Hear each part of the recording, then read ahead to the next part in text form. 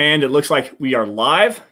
Got to give the stream just a second to breathe so that John, Bawana Beast behind the scenes, can make sure that we're good to go with the Facebook group. Pausing just a second here, and it looks like we are.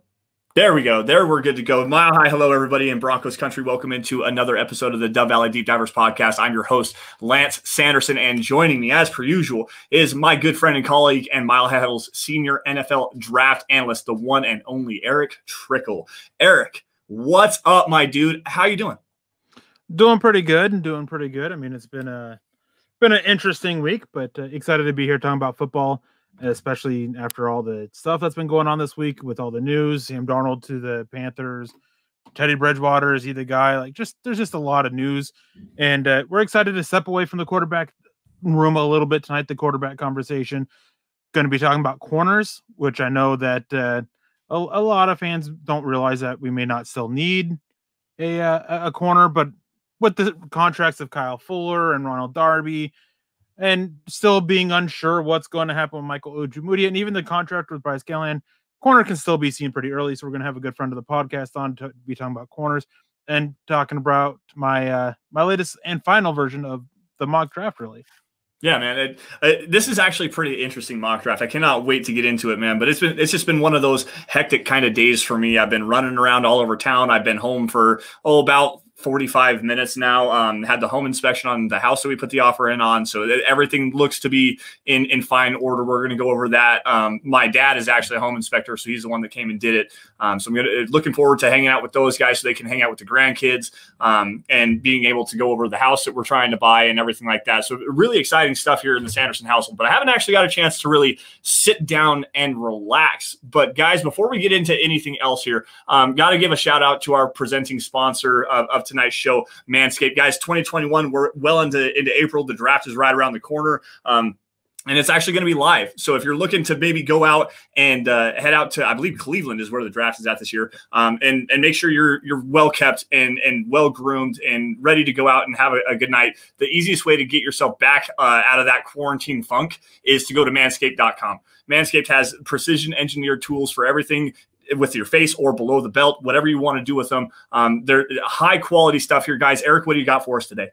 Well, as always, I have what they call the shed. It's a little travel bag. If you guys do a lot of traveling, this has actually worked perfectly. It's nice, perfect size for all your toiletries and anything else that you need to take with you. I've got the deodorant that they have that it's like a little lotion deodorant, basically. A what's called the Crop Reviver. It's a toner for down there. And of course, as always, I've got the Lawnmower 3.0 in this special little bag that it comes into, which is really simple and easy to use. I mean, one of the best things about it's got the little light, because when you're doing stuff down there, you don't want to nick anything. So that extra lighting is always beneficial. But yeah, super easy to use. They have a lot of good products. They have a pair of boxer briefs that are super soft, super comfortable to wear, and just a lot of good products that are just great accessories for men to have. Yeah, and one of the best things about the lawnmower here is that they've got these interchangeable blades. They just pop right off, and you can replace the blade on it, and it helps to keep everything from getting nicked downstairs. So, and I use mine for my beard. My wife appreciates it because it doesn't get all prickly and nasty. It doesn't get all long and unkempt, and I look good all the time. And Manscaped does a great job with everything. They have those boxer briefs, though. I'm telling you, those boxer briefs, the most comfortable pair of underwear you're ever gonna wear. I swear. They're nice and light, very soft. They move around very well. They don't scrunch up and get uncomfortable. But seriously, guys, check out manscaped.com. And if you guys use the promo code HUDDLE, you're going to get 20% off, and you're going to get free shipping on anything you order at manscaped.com. I got my stuff the other day, a couple weeks ago, and it was like $120 for the performance package that they have, which includes the lawnmower. It includes the weed whacker, which is the nose hair and the ear trimmer, a couple of different deodorants, and those boxer briefs, and the shed as well. It's like $120. If you use the promo code HUDDLE, drops it down to less than $100, and you save on the free shipping. So again, guys, manscaped.com, use the promo code HUDDLE for 20% off and free shipping. Your wife and your boys, they're gonna thank you. They're gonna appreciate that. So make sure you guys go and check that out if you ever get the chance. Now, Erick, before we bring Luke on, You just dropped this 7-round mock draft that you did for the Denver Broncos. And I got to say, there's some very interesting things here. You have the Broncos trading down not only once, but twice. What is your thinking behind this? And why exactly did you go in this direction? Well, it's actually simple. I've said for a while, and I've said it a couple times on the show, that George Paton, he comes from the Minnesota Vikings, who have a big belief of using draft ammo. The more picks you have, the more chances you have a hit. They believe in this shotgun type approach to the draft. The last 2 years, they had 15 picks in the draft last year, and the year before that they had like 10 or 11, and the year before that they had 13. It's been just a large number of draft picks. They believe in this shotgun effect, and I believe that part of that will carry over to George Paton in here with Denver. And the biggest thing is I wanted to move up for a quarterback. I always use the Draft Network's draft simulator, and unfortunately, Mac Jones is the only quarterback left. I couldn't get up to 4. It would have taken me 3 firsts and 2 seconds, and that's way too much. I mean, I make a big deal about selling the farm because nobody ever defines what that means. To me, that is selling the farm. Yeah. Wasn't going to do that. And so I didn't do it. I ended up being at 9, got to 9. There was nobody there that I really valued there. All the Rashawn Slater was gone. Penei Sewell was gone. Waddle, Chase, they were both there. Kyle Pitts was gone. So there was nobody worth valuing. I don't think Micah Parsons on play alone, he's not worth a top 10 pick to me. He's not worth a top 15 pick. I mean, he's not a coverage linebacker. He's an athlete for sure, but he struggles in coverage.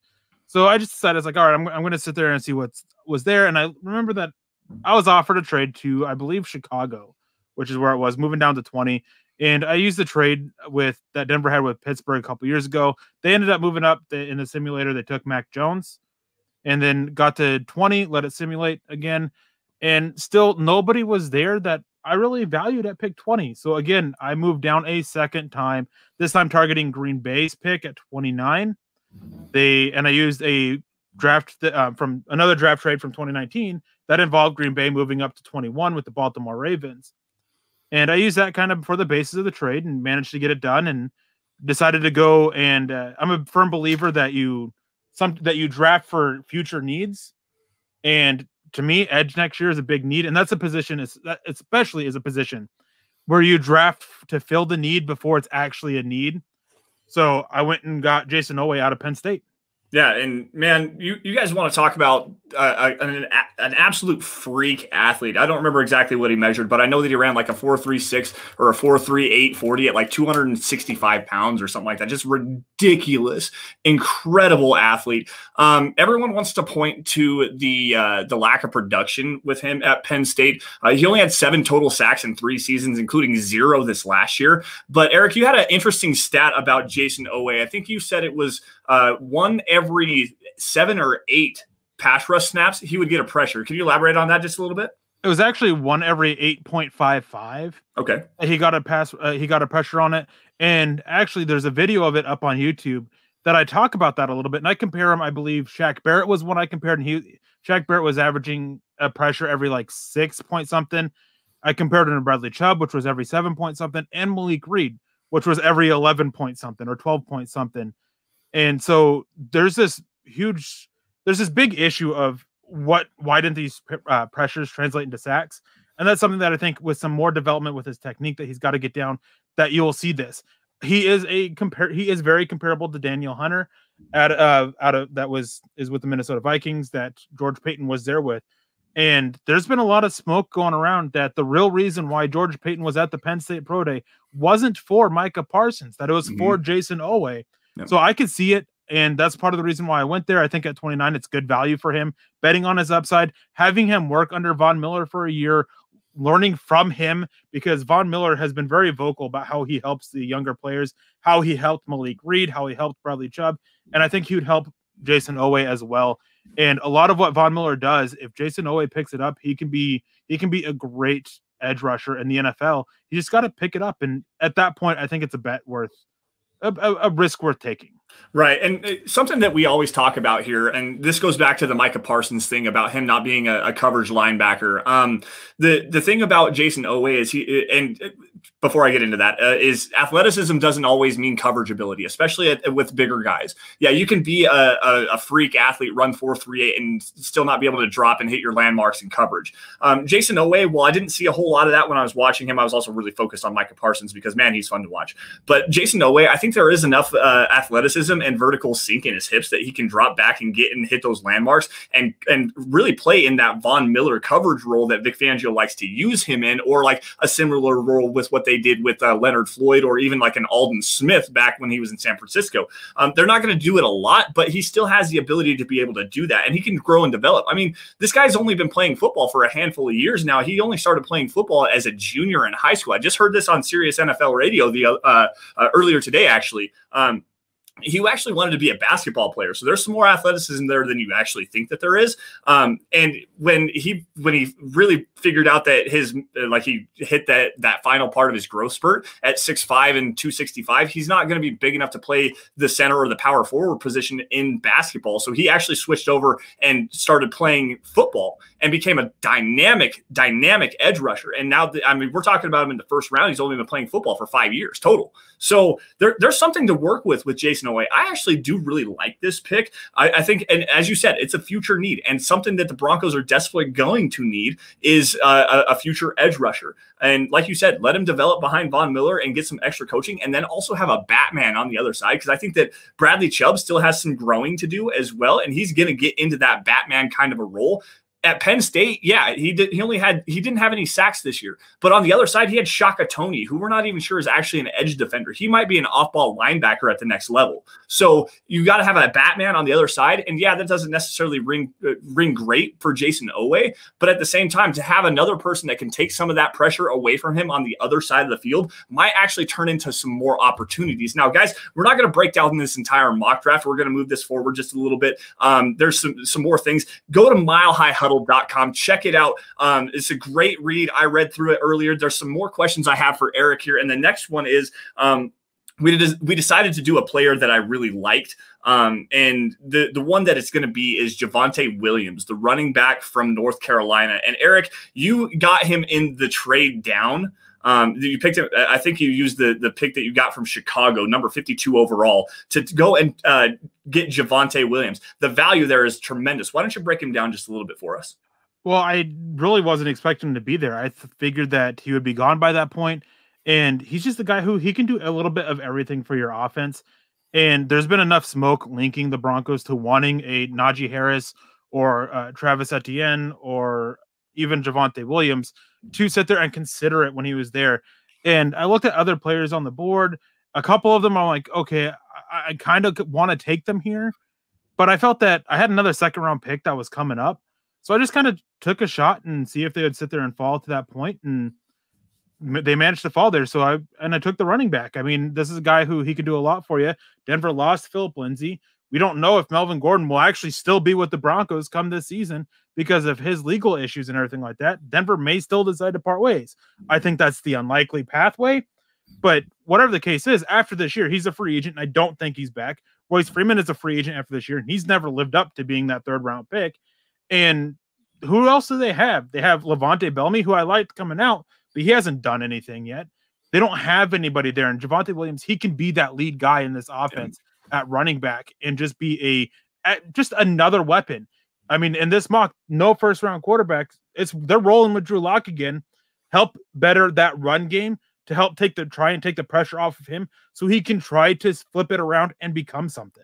Yeah, no, and I agree with you on that one. The running back position is actually a big need to me. Go ahead. And I forgot about Mike Boone, but I mean, this was a guy, he was the number 3 back in Minnesota. I'm not expecting a big role for him. Yeah, I actually agree with you on that one. He's going to be more special teams player. He's actually a very high quality special teams player, and that's really what they signed him for. He is Phillip Lindsay a little bit with a bigger size. That's not the best way to say that. He's a lesser version of Melvin Gordon. Let's just say that. Big size, decent receiver out of the backfield, can move around a little bit. Not the greatest athlete. He has a couple of long runs, but it's more just hitting the hole right. Better vision, I think, as well. But Boone is not necessarily going to be a huge player. He's going to be more rotational back. And to go and get a true bell cow that you can get that you can groom into a bell cow, and Javonte Williams, let him grow behind behind Melvin Gordon. I love this pick. Something that's so underrated about Javonte Williams is his receiving ability. He's such a good receiver on those angle routes and the circle routes out of the backfield. Does a good job out in the flat as well. Open space when he can actually run and get downhill on a cornerback or a safety. He's a very violent runner. Something that I don't necessarily like about him is, even though he's a violent runner at the second level, I didn't necessarily like him in short yardage situations. Now, I might be completely wrong on that, but it just didn't seem, and that might be a part of the North Carolina offensive line. Not necessarily open up holes in the short area situations. He has a nose for the end zone, and in goal line situations, he'll actually power it through. But there was a lot of 3rd and 1s and 4th and 1s that I saw watching him where he was stuffed in the backfield. So it's a very weird dynamic to me, because I do think that there's some physicality to him. You get a better offensive line in front of him, he can actually be really good. Now, another to close this out before we get Luke here, the pick that I don't necessarily like, and it's only because I like this safety class so much, and I haven't got a chance to watch this kid out of Indiana you took in the 3rd round, in Jamar Johnson. Now, Eric, we got to watch just a little bit of him against Justin Fields. We had a late rotation. It looked like cover 3. They kind of trapped underneath, rotated across, and made an interception early in the game. Why Jamar Johnson here and not a guy like an Andre Sisco or Ardarius Washington maybe? Well, I think that at that point, Ardarius Washington is just a little bit too rich. And for Andre Sisco, he wasn't on the board.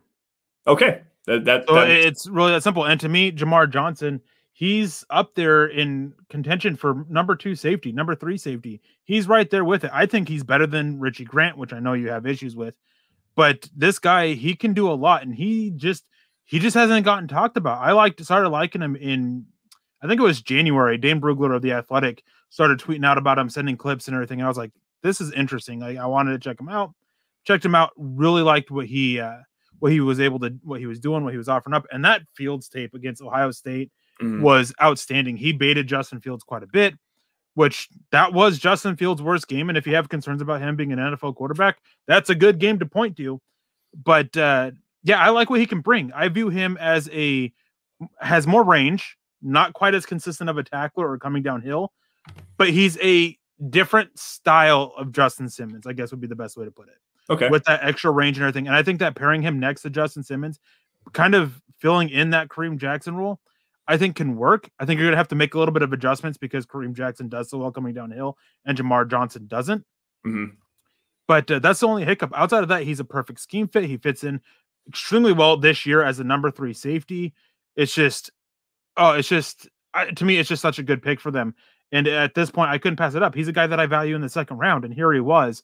And I wanted to take him earlier, but because of other players that I felt were a little bit more needs, and he shouldn't draft for needs by any means, but I kind of was here with a couple picks that he just kind of continued to fall for me, and it worked out.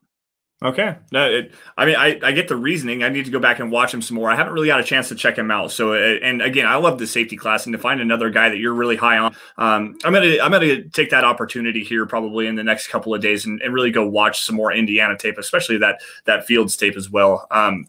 We'll get into that here in just a few minutes. I want to get to these super chats really fast. John, do you have Muhammad ready to go? No, we got Richard Anthony coming in here first with the $5 super chat. We appreciate you, Rich, for joining us. How long will Denver give Drew Lock if he isn't productive by the 4th game? Mile High Huddle for life. I don't know. It just depends on the level of competition that they bring in with him. If they go get Justin Fields or a Trey Lance or something like that and bring in some stiff competition by the 4th game, I mean, why wouldn't you want to see that first round if it's not looking great? But if they go and get like a Davis Mills or a Kellen Mond, day 2, day 3 kind of a thing, I think you might let him roll it out just a little bit and see if you can come back around and pick things up. If it's a veteran, I'm not necessarily sure he even makes it to the 4th game, to be quite honest with you. Gardner Minshew might meet him out in camp. Eric, what do you think? I think that unless Denver gets a quarterback in the 1st round, I think that Drew Lock's going to be given the starting job. They want to see if they can sit there and recoup that 2nd round pick that they invested in him, see if they can't basically get him to become something. If he's not productive by the 4th game, I think that they'll probably give him a couple more games, probably week 6, week 7, maybe week 8, somewhere around there, before deciding to to pull the plug and decide to move on from there and go to whoever happens to be the backup quarterback at that time, whether it be Gardner Minshew, Nick Foles, Teddy Bridgewater, who knows, whatever it is. I think that's about where it will. I do think that he has a short leash, and if he doesn't show it early, there's no excuses. Yeah, no, I agree with you on that one. You all know how I feel about Drew Lock anyways. We're not going to go down that road again. John, I'm going to let you pull up Muhammad's super sticker. I'm going to say hello to the rest of the chat while you do that.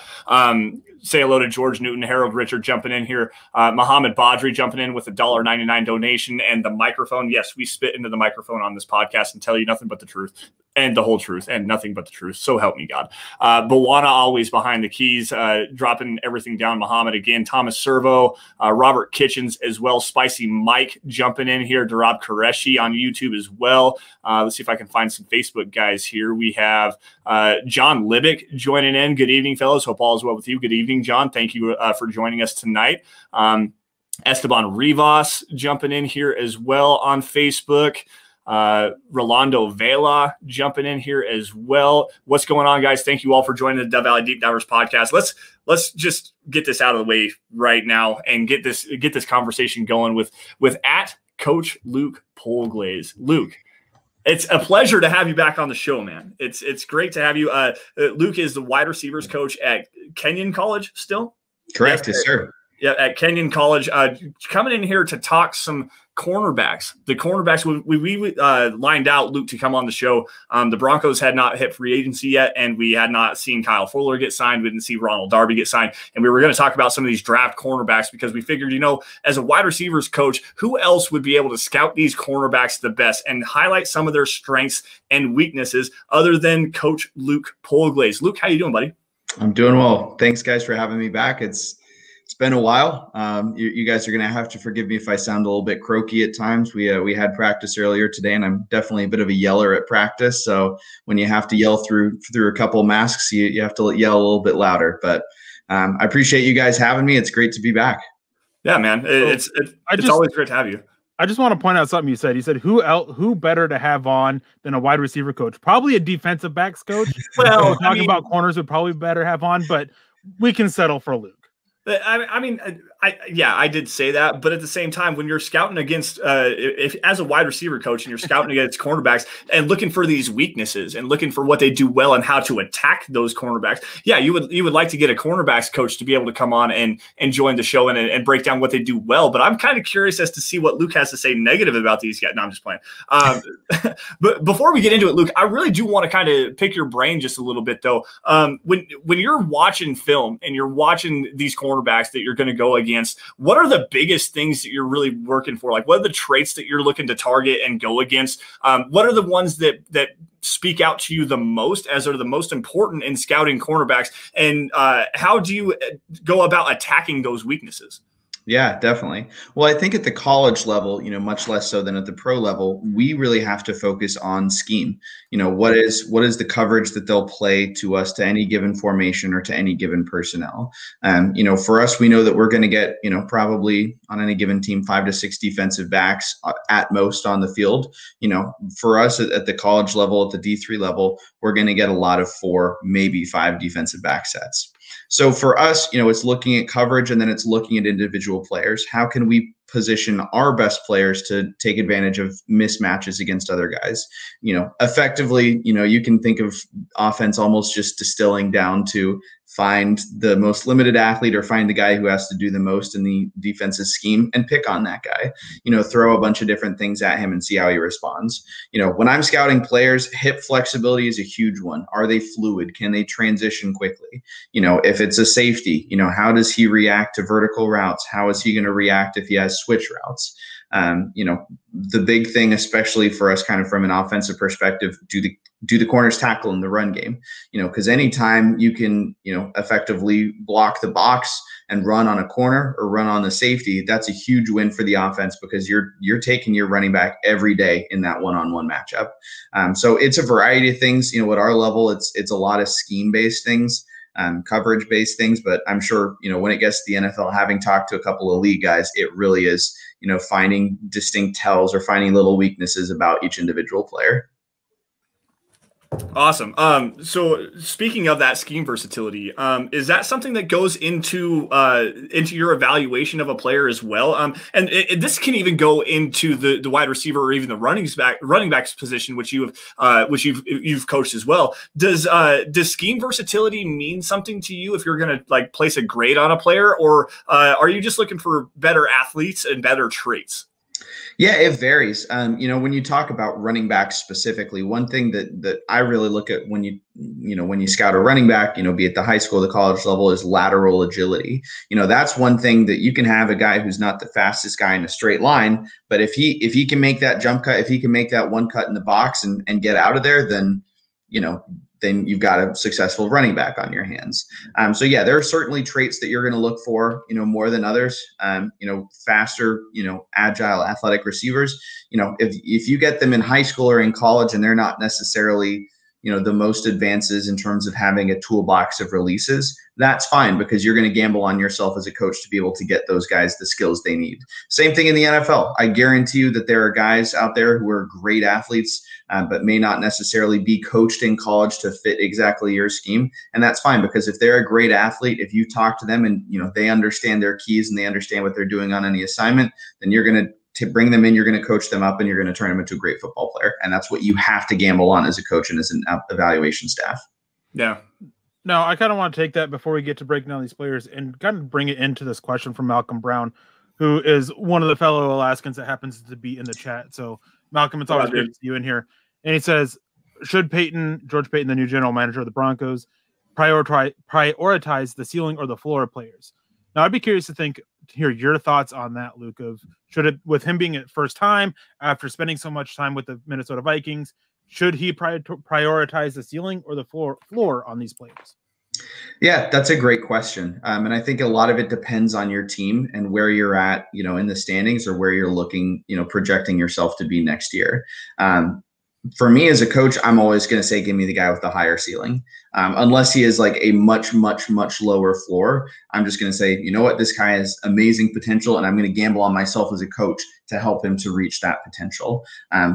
Just thinking back a couple of years, a guy like Robert Kimdiche, right? Super athletic freak, not as polished as a football player. You're going to have teams that look at a guy like that and say, look, this guy could be an amazing football player, and we think we have a great staff in position to be able to develop this guy into a Pro Bowler or even an All-Pro player. And that doesn't always work out, like in the case of Robert Kimdiche, right? But it's that exchange of, do you want a guy who's going to walk in day one and be an amazing football player? We talked about this last year, right? We talked about Jerry Jeudy being probably the most pro-ready receiver in that class, but other guys, was it Ruggs who ended up with the Raiders? Yep. Yeah. A guy like Ruggs has probably a higher ceiling than Jerry Jeudy, because athletically he's quick, he's fast, he's hard to cover. But he's probably not going to have that same impact early on in the NFL that a guy like Jerry Jeudy will, who's incredibly polished, great releases, great toolbox, and is just, he's an incredibly advanced technical route runner. So it's a trade-off, because I think you can't just exclusively prioritize floor, or you're going to have a lot of okay players who, they're never going to be bad, but they're just going to be, game managers, and who wants a game manager at right guard. You don't want a team built of guys with high ceilings, because you could end up with a lot of busts. And, I think that's one thing about being a general manager, is you have to evaluate, okay, where do we need our floor to be? We need to bring in guys who are going to have that floor, who can fill gaps for us, while also, listening to the coaching staff banging down your door saying, hey, give us the high ceiling guys. We're going to coach them up. We're going to make them amazing players. It's not an easy job. And that's why there's only 32 guys who do it every year. Yeah. And on that is, I've said it on here before, is coaches, especially, they would rather have the better athlete than the football player, because you can't teach athleticism. You can teach them how to play football. And we see that time and time again every single year. Sometimes it works out, sometimes it doesn't. And when it comes to Denver, in my opinion, I don't think you want to prioritize either one exactly, but you want to look at both. And kind of what, if I understood Luke right with what he was saying, is you kind of want to sit there and have a minimum for their floor and still reach for that high ceiling player, especially for a team that just won 5 games, for a team that's unsure what they're going to have at the quarterback, a team that's unsure what they're going to have on offense, is that you just kind of have this balance. Now, trying to transition this over to the cornerbacks that we're talking about, just which corner do you think has probably would be the safest, I guess, the highest floor but the lowest ceiling? Yeah. And part of this, I think, really depends on scheme and depends what you're looking for. And so much of that is tricky because in college, you're not going to have a lot of teams. You know, in the NFL, you'll have schemes that are devoted to man, right? You'll have entire teams that are known for a man scheme. You'll have entire teams like the Seahawks that are just a cover 3 team, and that, you know, they wouldn't know cover 2 if they bumped into an alley. You know, like there's different things like that. So part of it depends because you're going to be drafting guys based on their athletic profile and based on what you think they can accomplish. In terms of kind of the safest bet, you know, really one guy who I was really impressed with was Greg Newsome from Northwestern. You know, is he the best tackler in the world? No.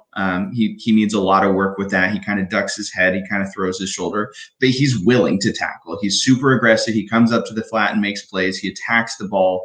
Like when he is backpedaling, he can click and close and just shoot out of a cannon.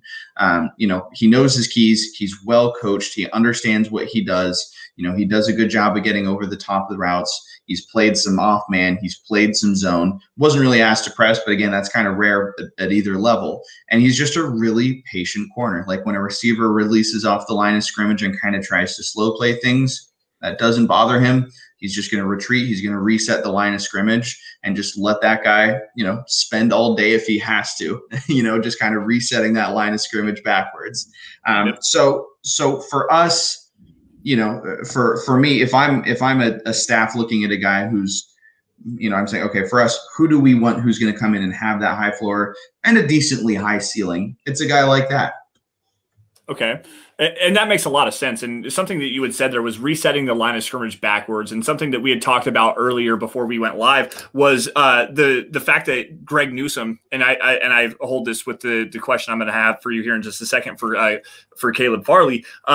They have probably the smoothest back pedal and hip transition flexibility of probably anybody in this cornerback class. Like their ability to get backwards, flip their hips and turn and run, or then click and close and drive vertically on the football. That's something that makes them a lot more scheme versatile just because of, they have the hip flexibility to turn and run in man, but they can play that off zone and then drive on the football if they have to. Now, Kenny Booker, a member of the Mile High Huddle staff, one of the newest members of the Mile High Huddle staff, jumps in here and he says, Coach, what are your thoughts on Caleb Farley, his injuries, and if he's the risk to draft in the second round or just to pass on altogether? Yeah, and I'll preface this by saying I'm not nearly as much of a draft expert as you guys are, and especially when it comes to injuries, I can't I don't know how to weigh those up and weigh those risks. For me, Caleb Farley was super impressive. He's a man corner. That's what he plays predominantly. He's going to play press bail. He's going to play off man. Does a really good job of reading his keys. Super fluid hips, like you mentioned, and he does something really effectively. There's probably a technical term for this. You'd have to ask a DB coach, Erick. But he does this thing where for a receiver, when I'm coaching a receiver on a vertical route, like a fade or like a go route, I'm telling them to hold their space, right? I want them to be on the numbers, and I don't want them to get widened off that, because that amount of space between the numbers and the sideline is the room that the quarterback has to be able to place the ball. So I'm telling the receivers, I'm telling them, hey, hold their line. Hold your line. Stay on that line. Don't let the cornerback widen you. Farley does an amazing job of just finding their hip and washing them, like just absolutely pushing them to the sideline, which doesn't leave the quarterback any space to be able to put the ball outside of them. And it's a real struggle for quarterbacks then to, if they're throwing a fade, they now have, 3 yards less out of 8 or 10 than they did before. So that's one thing that he does really effectively, is wash those receivers, find the hip, and he ends up getting an end zone pick. I don't remember which game it was, but off of that, he ended up washing a guy so far that the only room that the quarterback had to put the ball, he was standing right there. So he's a really effective player. He's done a lot. He's got good click and close. He's got, experience blitzing off the edge. Honestly, this is, I don't want this to come off the wrong way. I thought he was smaller than he actually is, because he doesn't play big. No. And he's not asked to. That's not the scheme, right? He's asked to be that off guy. He'll line up tight, but he'll bail. Like, he'll still just fluidly turn with the receiver. So yeah, really good player. A couple things that you'd have to refine, kind of tweak here and there, but a really, really solid. And probably one of my favorite guys that I watched. Awesome. Now, when you mentioned scheme fit, and for me, corner is one of the positions where scheme fit is probably one of the most important positions. Offensive line and corners, probably the two for me. Now, talking about Greg Newsome, talking about Caleb Farley, how do you like their fit in Vic Fangio's defense, this off-zone match quarters that he runs? Yeah. Well, with Farley, I think part of your issue with him is that's not something he's ever done, right? Like, he's an off-man guy or a press bail guy where you're telling him, hey, this is your receiver, you're covering that guy. So he hasn't necessarily been asked to play off and read through the receivers, right? Read route concepts. That's not to say he can't do it. It's just not something he was asked to do in college. And so this is one of your places where a GM or an evaluation department of scouts, they're going to have to project a guy, and they're going to say, okay, is this something that we feel confident when we bring him in that he's going to be able to do for us in our scheme? I thought the couple times that he played zone, Farley, I think he needs to get his eyes back inside a little bit quicker. He's really good to pass guys, but he needs to get his eyes back a little bit faster. I think he's going to be a really effective man corner at the next level. I really do. He plays through the receiver to the ball. My kind of takeaway with him, and Eric, I know we've talked about this a little bit off air, is he's a cornerback who I think the offense thinks that they can throw at, and he makes them regret it.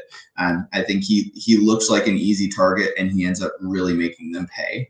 As for Newsome, yeah, he's a zone corner. He does a good job staying over the top of routes. That's what he does already.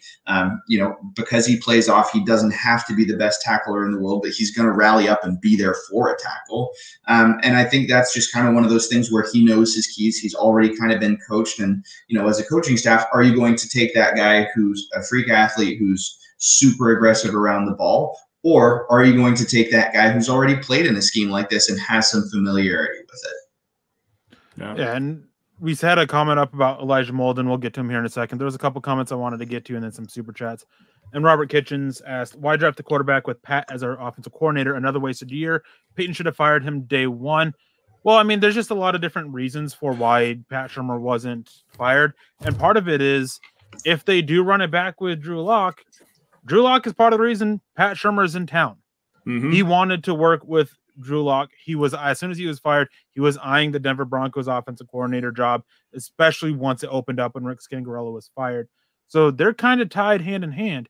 If George Paton moved on from Pat Shurmur, I have no doubt in my mind that Denver would probably be sitting at 3 right now, looking at these quarterbacks, just because you don't have a guy who's tied to the quarterback now. And I think that why Denver is looking at these quarterbacks in this class is, first of all, the talent in this class is ridiculous. Yeah. And even quarterback 4 this year compared to other years would have been quarterback 1. So you can't really compare it to other classes like that. And with that note is that they're not sure where they're going to be. They built this defense to help them win a bunch of games, and they're not sure. They don't want to be 5-11 again. And it's going to cost more to move up if they're 7-9 or 7-10, whatever it is now with 17 games. And it's going to cost more to move up to get into a range to get a guy. And next year's quarterback class isn't as strong. Yes, some guys can rise, but for every riser, there's a faller. They're in a decent position to go up and not really sell the farm or risk the future or whatever it is, the terminology you want to use, to go get a quarterback this year. So I think they're rolling with Pat Shurmur just to kind of see what he can do. And I think that part of it also is that there might be some belief that with the fan base anyways, that Pat Shurmur is getting scapegoated more than he deserves.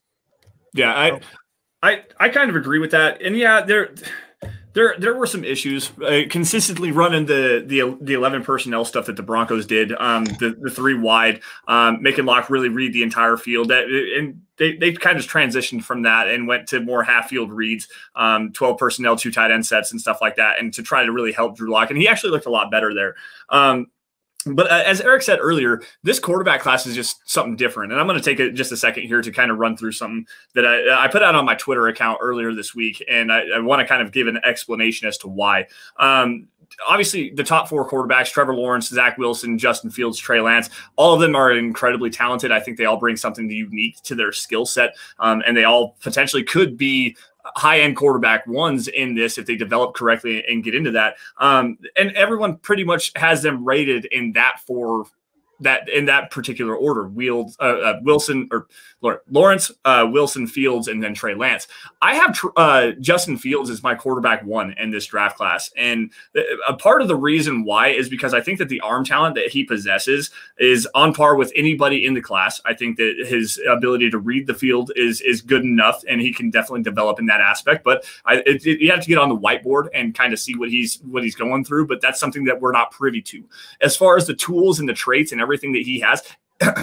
He has them all, and they're equal to what Trevor Lawrence has. But the one thing that separates him from me is that he has that high-end athleticism. He ran a 4.4440 at his pro day the other day, and he didn't necessarily use that to his advantage at Ohio State. And that Ohio State scheme, obviously the vertical option routes that everyone wants to talk about, they don't run a lot of RPOs. They don't run a lot of he worked really well off the play action because they run a lot of play action there, but they didn't run any RPOs or read option stuff where they could use that athleticism. So you didn't necessarily see that on tape, but I think he has that. And if you add that to the game that he already has at this particular level and add that extra dynamic, not necessarily like a Lamar Jackson, but at the same time like Lamar Jackson, I think that you can actually turn Justin Fields into a higher ceiling player than you can Trevor Lawrence. So that's why I have Justin Fields as my quarterback 1 in this class over anybody else that's there. Mark Langley jumping in here with a $2.99 donation. What's up, guys? Mark, good to see you back in the chat. Now, let's grab that comment from I can't remember who it was, the one about Elijah Molden. And Luke, I'm going to run this back to you. What about Elijah Molden sings to you the most? Yeah, Elijah Molden's fun, man. He's an amazingly talented player. For me, just kind of watching his film, I don't know what he is. I don't know if he's a safety. I don't know if he's a nickel. I don't think it matters. For me, he's an amazing impact player, and I think he's going to be a guy who you really allow that guy to step in and have an impact for you. So a lot of what Washington did with him, I know they played with him with a little bit of nickel. They played him primarily, from what I saw, at field free safety. So anytime you're in a 2-high structure, right, if you're in a quarters or something like that structure, that field safety ends up being predominantly your coverage safety. Because of the way that the teams will align, the boundary safety is going to end up being in the run fit. So that's a guy who has to come down and make plays in the run. Not to say that the field safety won't, but that guy ends up being predominantly your coverage safety. Sorry, go ahead. I just want to interject here for just a quick second, and I want you to break down what you're talking about as far as what does field mean versus what does boundary mean. This is a teaching football moment for everybody. So what do you mean by that, as the safety on the field or the safety on the boundary? Yeah, absolutely. And that's really a concept that you see more at college than you do at the NFL. So when you're lining up the ball, you've got the hashes on the field, right? And the ball is going to be spotted anywhere between that left hash and the right hash in the middle of the field. Okay. NFL, those are the tightest possible hashes, right? There's not a lot of variation between them. College is kind of in the middle, and then high school is super wide. So if you guys ever, every year when we get the Hall of Fame game up in Canton, right, they play 3 levels of football on that field. So there are 3 hashes. You can see there's a lot of hashes going on that field. For what I'm referring to and what football coaches will talk about with the boundary or field, the field is the more amount of space. Okay, it's if you're the defense and the ball is on your left hash, right, you've got more space out to the right. Okay, so that's your field. That's the field side. The boundary is going to be to your left because you have basically from the hash to the sideline, as opposed to the hash to the other hash to the sideline. So that field safety has to operate in a lot more space. And because of that, teams are going to take advantage of passing the ball to the field. So for him, kind of the role that he takes great angles. He's blitzed when he'll kind of roll down into the box. For me, he's a great tackler in space, which is what you want, which is what you want from a guy who's going to be that field safety or that nickel. He's a guy who's comfortable mixing it up with bigger guys. He's been in the box. he's taken on, you know, bigger players than him and made some tackles. Now, that's not to say he's going to make tackles against every kind of guy. You saw in the Stanford game in particular, their big O lineman just ate guys like him up because Stanford is going to do that to you. They're going to put multiple offensive linemen or tight ends, like additional guys on the field, and run the ball downhill at you. So for him, you know, to me, he's a guy who, even though he's small, even though he's undersized, when he hits the ball carrier, they go backwards. You know, and that for me, for a undersized guy like that, he's a value guy. I think day one he comes in and he plays special teams on every unit for you. No, Eric, go ahead. Now I actually had a side question, not dealing with any of these corners that you watched. Do you know? Are you familiar with Shaun Wade at all, out of Ohio State? Peripherally, yes. Okay, so Kenneth Booker came in and says he was projected as a first-round pick, but struggled this year. What has that to happen for him to succeed in the NFL? You might not be able to back this up because I'm not sure how familiar you are with him or not. For me, he's got to move to safety. He plays so much better the farther off the line he is, and just being able to keep things in front of him and read it and have it break down in front of him that's where he's got to be successful. Not in the boundary, not playing in the nickel, even though he can do both of those in limited action. I think that you want him as a safety. I wouldn't mind him as an option to replace Kareem Jackson. Kareem Jackson was originally brought in as a corner, and he had similar issues that Shaun Wade did. That's kind of how I see it as being his way to be successful in the NFL. And then so I want to counter on you on that one just for a minute here, because go back to that draft class with the Ohio State cornerbacks, and yeah, everyone was pounding Shaun Wade as a potential first round pick moving up to this next year. You know, after he opted out, and I know Eric, you were incredibly high on him at one point. Yep. But look at who he had when he was playing as that nickel cornerback. And he had two dogs on the outside. I mean, he had Jeff Okudah on one side and Damon Arnett on the other side. So when you're looking at Shaun Wade, that secondary and what they had, I don't remember who the safeties were. Forgive me for that. But when you have two guys on the outside and they're taking everything away on the outside, and you just have to take away that tertiary receiver and that high-end athleticism that he took a step back this year for sure, because he was a primary focus guy. Like, he was the guy that was going against number one wide receivers, playing on the boundary a lot, playing in some more press man stuff, which he doesn't necessarily seem comfortable in. I think that's a big reason that he kind of took a step back this year. Now, Eric, I do completely and totally agree with you. Get him further away from the ball, let him play that safety, let him read and react and stuff like that. I also like him better in a nickel. And I think that a big part of that was because that Ohio State secondary, not this past year, but the year before, that 2020 secondary was actually an incredibly high-end unit. Damon Arnett was drafted in the second round. He probably should have been a third round player, but Jeffrey Okudah was a top 5 cornerback. Like, you have some dogs around you to take some of that pressure off of you and maybe cover up for some of your mistakes.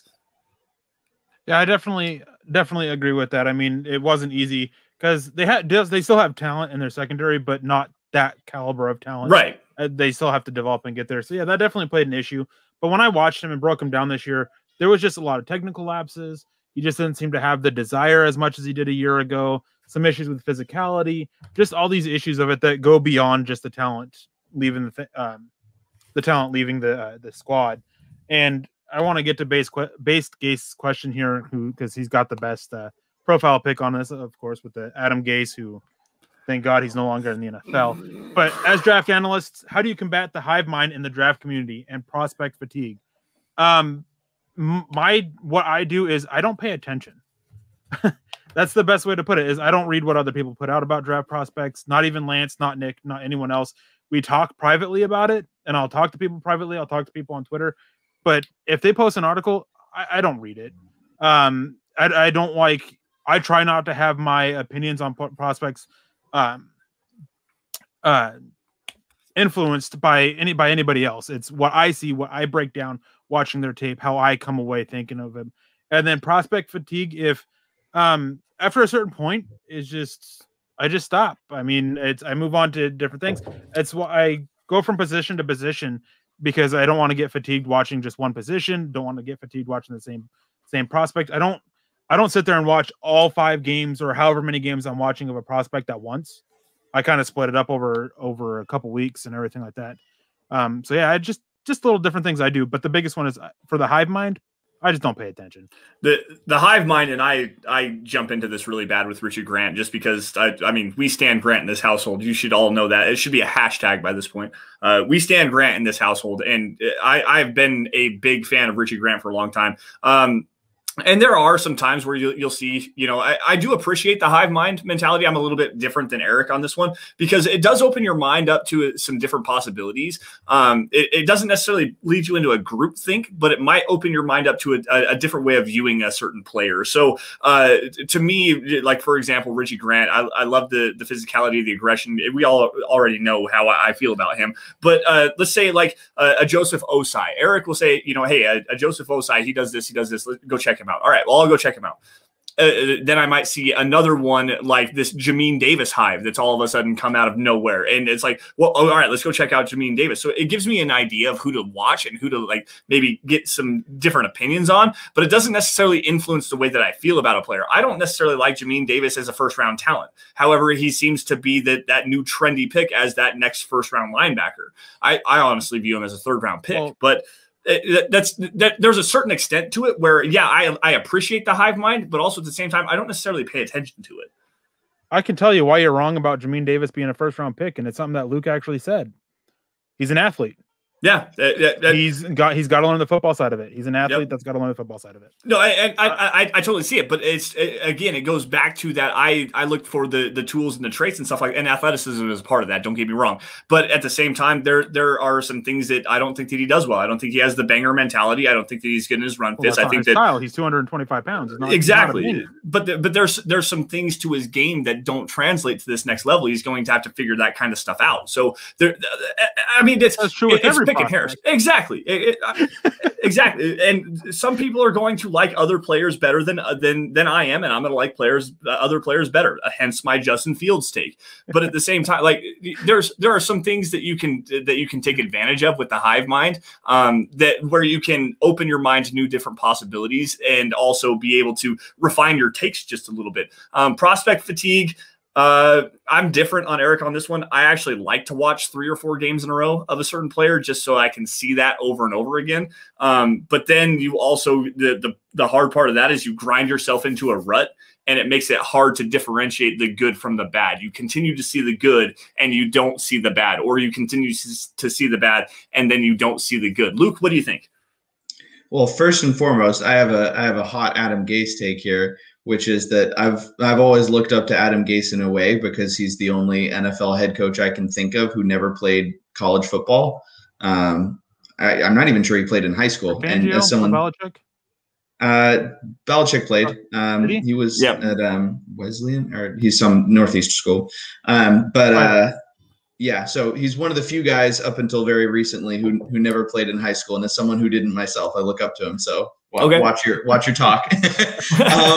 Yeah, I mean, I think it's tricky because you want to be able to have enough in your brain when you watch a guy that you kind of get a feel for him. You know, is he a guy who's, you know, doing this or doing that, and you can kind of start to notice those little patterns kind of the more you watch him. But at the same time, it is important to sometimes take a step back and come back after a couple of days with fresh eyes. You know, I think, you know, for me, you know, college football is 4 months and it's a grind. You know, I will go in and I will watch the same team for 6 days, play them on the 7th, and then watch the same team for 6 days and play them on the 7th. Like, it is a routine week after week where I don't have options for fatigue. Like, nobody cares. Get a game plan done. And, you know, thinking back to my days when I actually did get to cover the draft and to talk about draft stuff regularly, you know, I think the hive is the hive. You know, draft Twitter is a living, breathing entity. There's going to, you know, I remember days when there would just suddenly the timeline would be talking about one guy. Nobody knows how that started, but everybody's talking about one guy. Guessing that hasn't changed. That's probably still the same. And the draft industrial complex, the media complex surrounding the draft, like, there are always people talking like about different players, about different teams. There are always implicit biases. You know, nobody likes Wisconsin wide receivers, but they love Wisconsin O-linemen. Like, there's always things like that you just kind of subconsciously or unconsciously or consciously buy into, and you know that impacts you. So yeah, I think it's important to kind of let, you know, your own analysis drive what you see. And you know, if you look at someone's perspective or scouting report on a player and it is significantly different than your own, then it's important for you to say, hey, why is that the case? What am I missing, or what are they missing? Yeah, exactly. And just to clarify, with when I don't read I read what they say on Twitter. I interact with them on Twitter. I don't read the articles, just because with a lot of times over the years, especially with Nick, is talking with him, and even before Nick with Luke, we would talk about prospects, and we would and I'd go back and watch them because I see something differently than they do, and I go and try to prove them wrong, and sometimes end up proving myself that my take was wrong, things like that. And it's always a thing of you kind of got to use the hives and everything like that, but you it's just got to find that balance of not letting it influence your opinion. And I know we asked you about to watch multiple other corners. So before we get to the last super chats and have to get out of here, why don't you give us some quick thoughts on the other corners that we had you watch? Patrick Surtain, Eric Stokes, and the Syracuse duo. Yeah. And one thing, actually, just before I get to them, one thing that Farley and Newsome kind of had in common that I actually didn't really link while mentioning the two of them before, both of them, and this is kind of an interesting scheme thing, both of them got a tray formation to their side. So what I say when I say tray is one tight end and then three receivers opposite. Okay, so one running back in the backfield, a tight end to them to the boundary, and then three receivers to the field. And basically when an offense does that, it's for one of two reasons. One, they're trying to waste a corner who's really good at coverage. And so all they're giving him there in a zone scheme, they're putting a tight end to his side, and they're saying, look, we don't care if you're covering the tight end because we can put one of our really good receivers in the slot to the other side and match them up on a linebacker or match them up on a safety. That's a win for us. Or two, the offense says, hey, we don't think you can tackle that effectively in the run game. And so we're going to be able to run the ball effectively to that side with the tight end. You're probably going to have to get off either a tight end's block if he's kind of coming up to you at the second level, or an offensive lineman's block. Either way, we're gambling on the fact that we don't think you're going to make a tackle in the run game. And the snaps that I saw for both of those guys were passes. So that kind of tells you it's probably not the latter. So that's just kind of a scheme thing that, like with college, you'll say, hey, let's waste this cornerback. Let's make sure that we keep him there and that we're not throwing the ball in his direction. The other guys, I know, you had me watch Patrick Surtain. He's such an Alabama football player, man. He's so patient. He's so well coached. He's an athlete.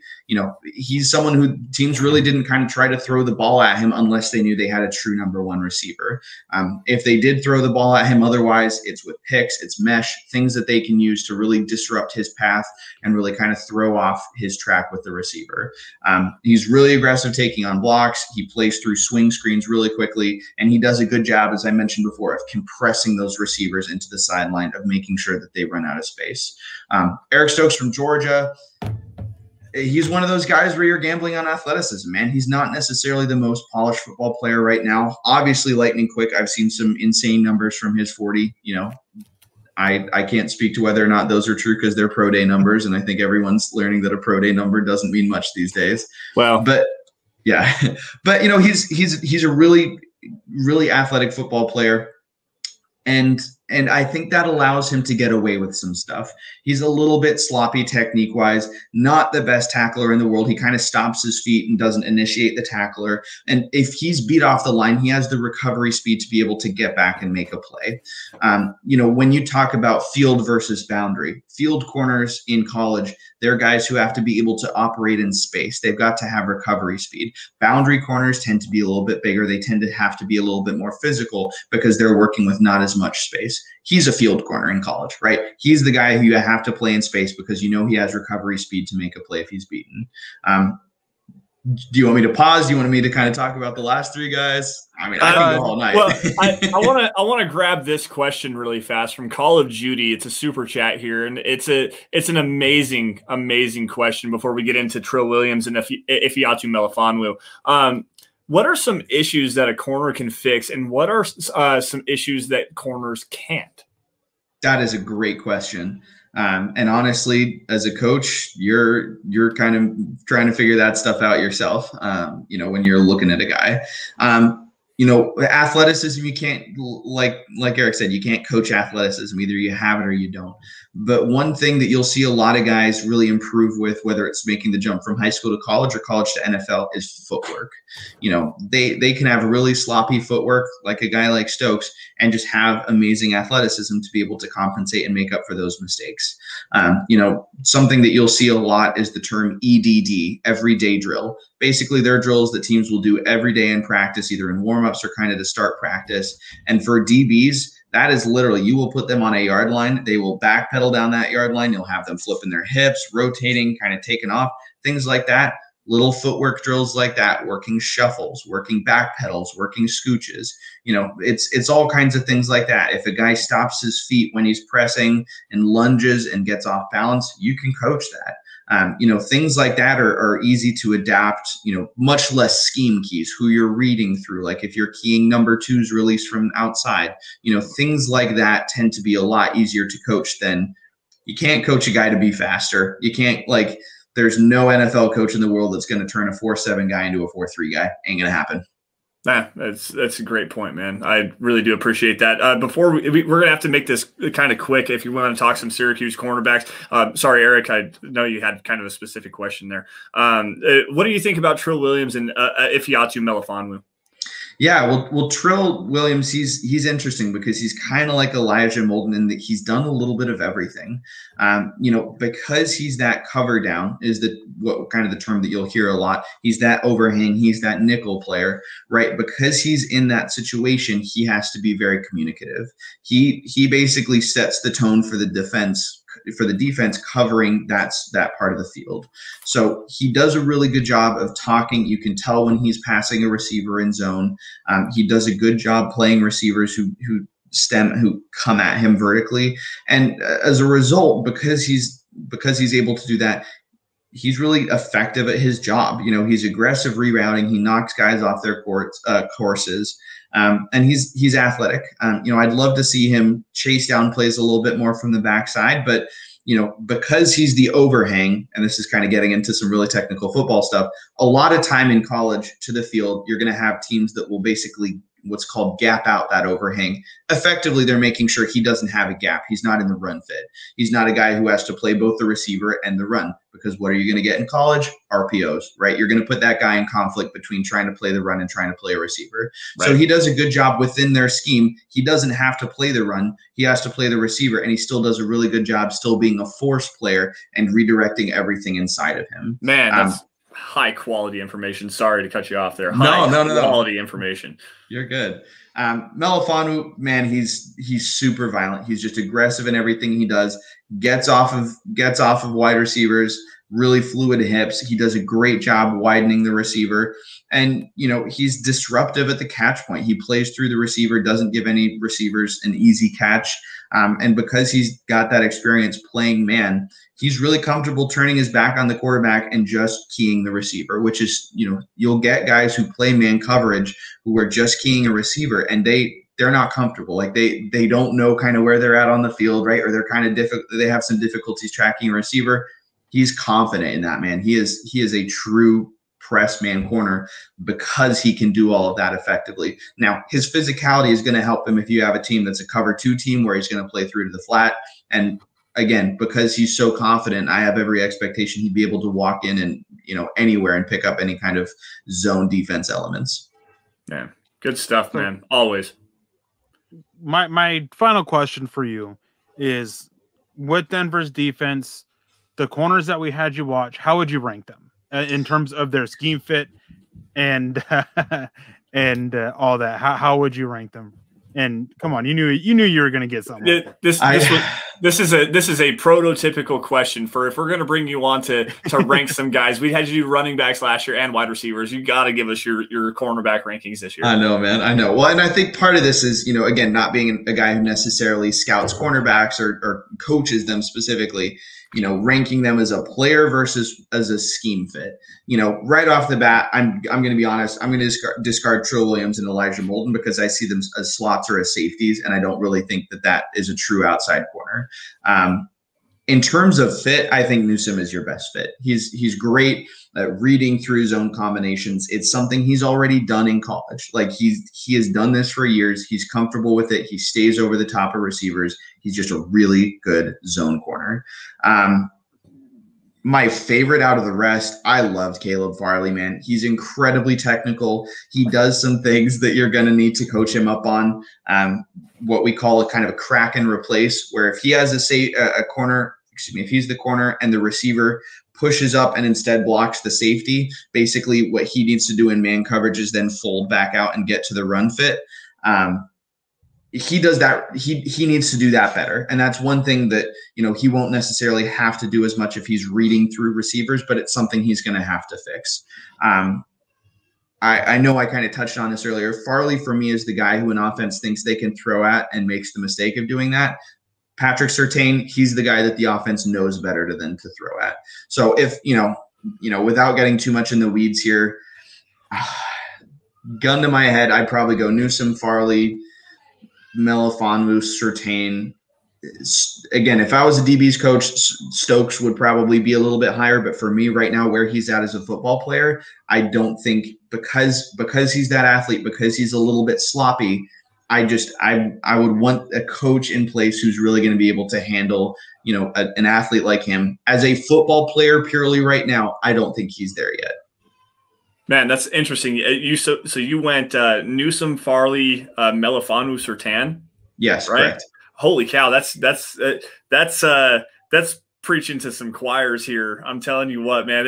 I was gonna say, am I part of the hive now? Like I can't tell. I don't know if that's like the prevailing opinion or not. I'm shooting off the hip here, man. So I'll just put it this way: your title as my daughter's godfather is secure for now. Yeah, it's definitely another year. Let's go. It's definitely up there, man. Like neither one of us are high on Surtain just because we think he's so limited athletically in what he does.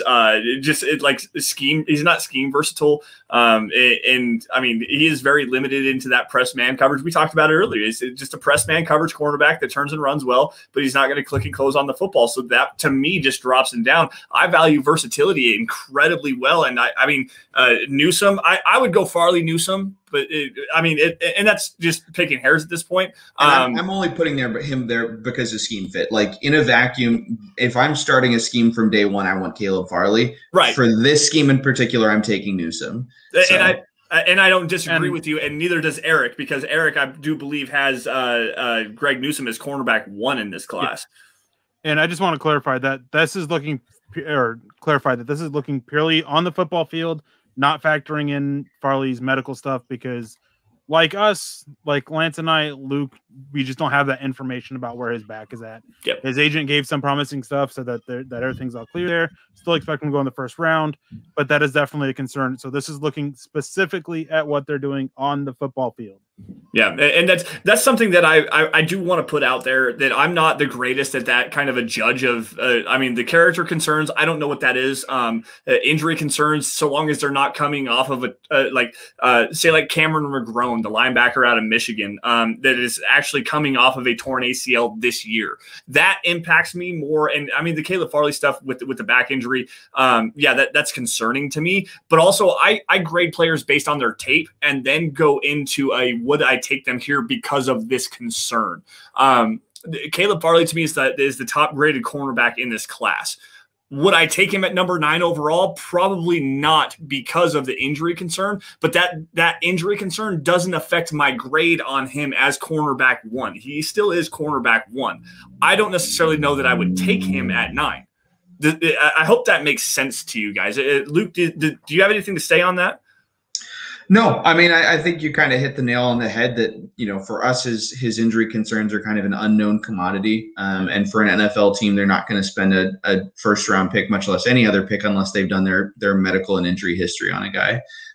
I will say, I know I didn't put him on my board of guys just then, but Elijah Molden's an amazing football player from a team that has really consistently produced some top tier NFL DBs. Again, that's the draft bias in me talking, but Washington has put some really good DBs out there recently. Yeah. So I'm just gonna say real quick, like if I'm a coach, if I'm a GM, that's a guy I would pound a table for. Yeah, I definitely agree with there, especially with what Vic Fangio does. Like, I've been saying it for a long time that Elijah Molden is a guy that I would love to have in this defense. You can play him as that safety nickel that you were talking about. And with Bryce Callahan being up after this year and his injury issues, I would absolutely love that pick somewhere in the second round. And spoiler, in my final mock draft, Elijah Molden is actually a second-round pick for the Denver Broncos. Yes, he is. Now, one comment here before we have to get out of here. Jay Kozit says, I don't know, going into the season, Shermer's seat is hot. I know during the chat, during the show, the chat was talking about Pat Shermer quite a bit. He says Peyton has a relationship with him, but if they go 0-4, they probably have to move on. Pat Shermer's seat is extremely hot going into the season. But it probably was a lot closer to moving on from him than many people think or realize, or whatever terminology you want to use there. I think it was close to happening. Didn't happen. I think his seat is hot. And if they go 0-4 and the offense is struggling, I would not be shocked if Pat Shermer is fired and Drew Lock is benched if he's the starting quarterback. Yeah, I agree with you on that one.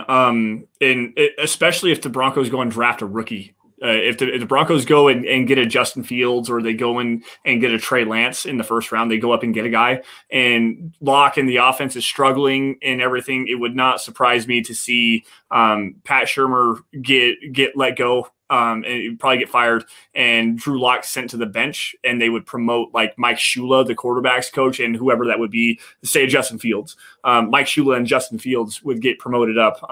Fields would be the starter at the quarterback position, and Mike Shula would be calling plays. That would not surprise me. Jake King here. Before we run the matters of business, just quick answer from you, Eric, here with a $5 super chat. Is Davis Mills the best quarterback outside of the top 5? The best quarterback right now? No. Is he the one with the most upside? I think so. Yeah. I'm going to rebut this by saying that I actually have Davis Mills above Mac Jones in my quarterback rankings because I do believe in that upside. So let's just end it right there. If you guys want to check out my quarterback rankings, go to you can find me at Sanderson MHH. I'm going to start doing that, Lance. I'm going to start saying, here's my take. All right, we're done. Yeah, we're done. We're done. I like that. I like that. Yeah, no, I've been listening to a lot of sports talk radio here, so I'm trying to figure out that nice balance of being a podcaster and being a radio show host. So we're going to run it to the break here. Here's my hot take. Now think about it for a minute so I can come back. Anyways, no, for real, those guys, we're over our hour mark and we got to get out of here. I have family here in town that I've got to go attend to on that. First things first, before we get out of here, thank you, Luke, for joining us. You guys find Luke at Luc Polglaze on Twitter. Amazing follow if he actually does put anything out on his Twitter account, but he always has very insightful stuff. And again, everything you put out here, we appreciate you, man. Thank you very much.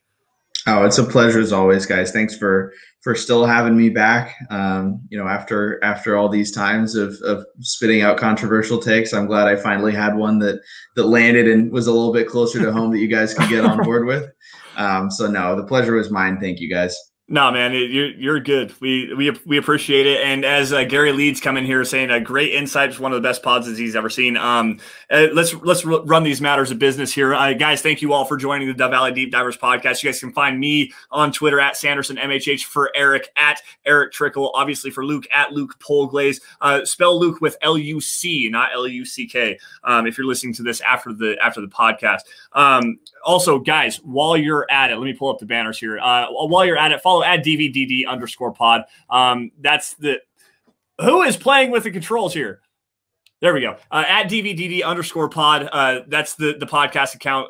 That's the easiest way to keep up with what's going on with the Dove Valley Deep Divers podcast. Also, while you're at it, at Mile High Huddle. That is the mother account. That's where you get instant news and analysis, breaking news, opinion articles, film breakdowns from your favorite Mile High Huddle personalities, including myself and Eric, Nick, Carl, Luke, Chad, Zach, everybody at Mile High Huddle. All of that news and analysis comes at Mile High Huddle on Twitter. Easiest way to keep up with also what's going on with the Huddle Up Podcast Network, including the Dove Valley Deep Divers, Building the Broncos with Nick and Carl, Mile High Insiders with Nick and Luke, and then also the Huddle Up Podcast with Chad and Zach. With easy way to keep up with everything going on regarding your Denver Broncos. Facebook users, specifically to Facebook users here, facebook.com/Mile High Huddle. Click the blue become a supporter button and check out what Erick has going on the Trickel Zone. Erick, what's going on the Trickel Zone this weekend?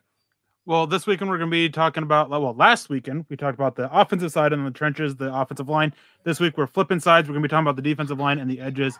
I believe it's my top 10 edge rushers and my top 5 interior defensive linemen, because this class isn't a super strong one. So definitely head on over there for the Trickel Zone, and then Kelberman's Corner as well on Sundays, and then the other stuff that we have coming on. And real quick, I just got to point out that for Luke, it's Luc, not Luke, not Luck. That's no, Luck. I was gonna say, yeah, not Luck, not Luck. Luc, please. Anyways, to continue us getting done with this show. Let's see here. HuddleUpPod.com, guys. If you guys are financially able to do so, and head on over to HuddleUpPod.com. That's the merch tent. I don't have my Dove Valley Deep Divers hat on today. Like I said, I got home really late and was kind of rushed to get to the podcast. But there's hats, there's T-shirts, there's hoodies, face masks. There's a coffee cup, a onesie for your baby if you want it, something for the guys, something for the gals, anything to suit your fancy. HuddleUpPod.com. Get your merch on. Let's see here. Don't forget to head over to manscaped.com. Use the promo code HUDDLE for 20% off and free shipping for anything you want at manscaped.com. And the 3 easiest things you guys can do to help support the show, if you're not interested in heading over to becoming a Facebook supporter, super chatting, even heading over to the merch store, whatever it may be, subscribe wherever you guys are watching this, on YouTube, on Facebook, Twitter, Twitch, after the fact on Apple Podcasts, on Spotify. Subscribe to Mile High Huddle. You're going to get everything that we do at the Huddle Up Podcast Network there. Like every video you guys see. Again, YouTube especially. Like all of these videos. And if you guys love it, share it. Get it out and in front of as many Broncos fans as humanly possible. Those are the 3 most organic ways that you can help grow the podcast. And again, just help us do what we do best, which is cover your Denver Broncos. Now, guys, before we get out of here, Erick, I got to ask you, as always, any last words? Well, yeah, we got one late super chat. And Call of Duty says, with the $2.99 donation, we appreciate that. He says, they called me crazy for having Newsome #1. Well, if you're crazy for that, I'm crazy right there with you. Yeah. I just want to say thanks to Luke for coming on and joining the show. We definitely want to have you on again in the future. And hopefully next time you continue this trend of giving good takes and ones that we agree with. And just hope to have you on again in the future, talking probably more specifically Denver Broncos sometime after the draft, maybe before the season. Yeah, man, it's great to have you. Anything else from you? Yeah, maybe next time you guys will let me talk about the good side of the ball instead of the defense. But no, I'm kidding. You know what? You know what? No, let's try to get you on here shortly after the draft. And I know you're going to be busy doing stuff with your the coaching process and stuff like that. Let's get back in touch with each other here soon and see if we can't get you a breakdown of like a Jerry Jeudy and some of the things that he did in his rookie season. What do you think about that? Yeah, it'd be my pleasure, guys. I'm sure that the Broncos will draft some kind of offensive skill player who I may or may not have some lukewarm takes about at some point in the draft. So, yeah, I'd love to come back, guys. Yeah, man, absolutely. Again, guys, shout out to Luc Polglaze for joining the show. For Erick, I'm Lance. You all, thank you all once again for joining the Dove Valley Deep Divers. You all stay safe.